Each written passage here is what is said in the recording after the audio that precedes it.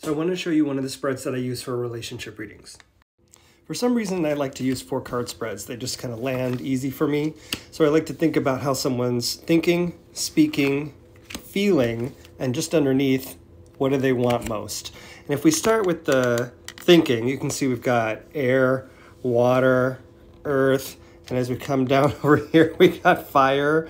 So interestingly enough, on just these cards that I pulled, I've got all 4 elements. And I think that's an interesting, I think that's just an incredible experience when you've got all 4 elements in a reading about a person and their alignment within a relationship. If you've got all 4 elements, hopefully there's some balance going on with that person. And depending on where the elements are, like I'd love to see air up here. I'd love to see earth actually down here. I'd love to see the water element down here in the emotional space.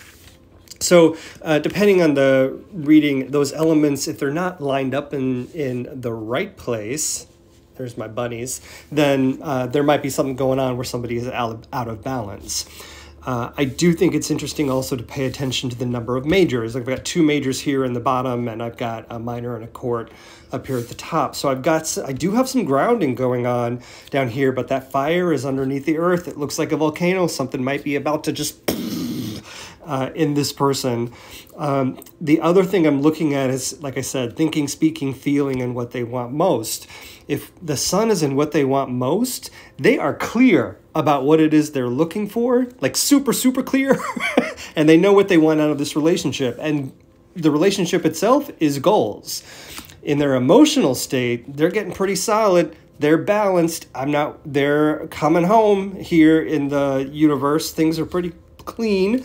They've also got control over their emotions. We've got the energy of Saturn going on. So they may be just at a point where they're starting to really be clear on how they feel about this person and this relationship. And the way they're speaking, they're telling the other person day to day how much they love them, what they love about them. It could be something as simple as, thank you for doing the dishes. I love it when you do the dishes.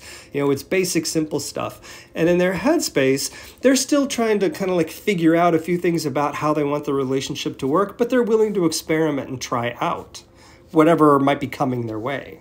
So what's cool about this is I'll take those 4 and then I'll lay another 4 down for the other person, look for alignment within each human being, and then look for congruency between those 2 different cards. And if there isn't any, then that's the challenge in the relationship that they might need to spend a little more time on. I can also pull the same cards for shadow work.